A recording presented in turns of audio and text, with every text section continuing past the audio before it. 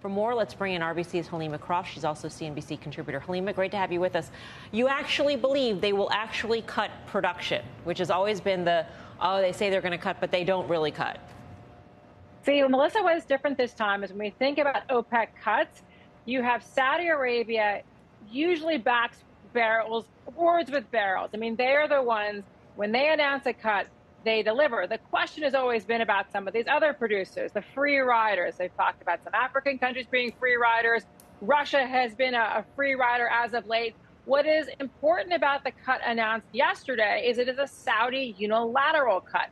So I think that gives us more confidence that Saudi Arabia will deliver on that million barrel a day cut starting in July. The question is, though, it's now a 1 month cut. Will they extend it for the remainder of the year if oil prices fail to rally significantly?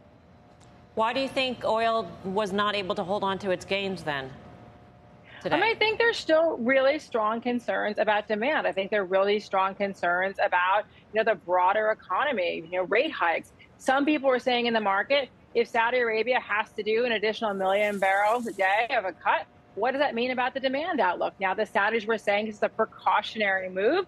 They want to give more confidence to the market. But I think people are waiting to see, how this cut pans out. And we are expecting a better back half of the year. We are expecting inventory draws. But right now, there still is significant concern about the demand outlook in the broader economy. Halima, you seem to be very confident, and I'm going to listen to you because you're often right about the relationship within OPEC Plus between Saudi and Russia. It seems to me that all the gains that at least have been kind of supply related around OPEC Plus have been because they've been together. They've been unified. There's been cohesion. So your point is that you think Saudi is not worried about Russia, not worried about that relationship? That was a clear message that the Saudis delivered. Now, going into this meeting, there was some speculation that the Saudis would seek to take back market share in Asia. We've seen a significant surge of Russian barrels into India and China. Those barrels can no longer go to Europe because of sanctions. And so people were speculating that Saudi might want to get back their market share in that key region.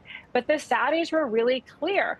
They do not have any desire to resume a market share war, and they are not particularly concerned about Russian exports into Asia. They said to us, we're still the top supplier into China.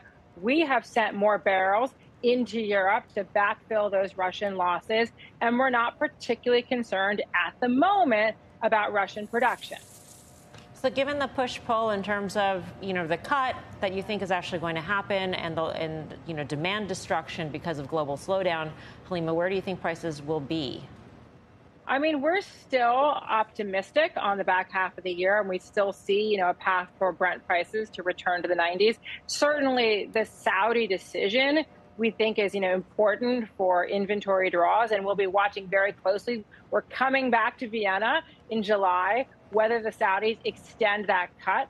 Certainly there's always the broader macro concerns that can send oil lower. But from a fundamental perspective, we think the Saudis have sent the signal that they're willing to come into this market to at least defend the floor. And I think that's an important point as well, that they are really concerned about preventing a major sell-off in oil.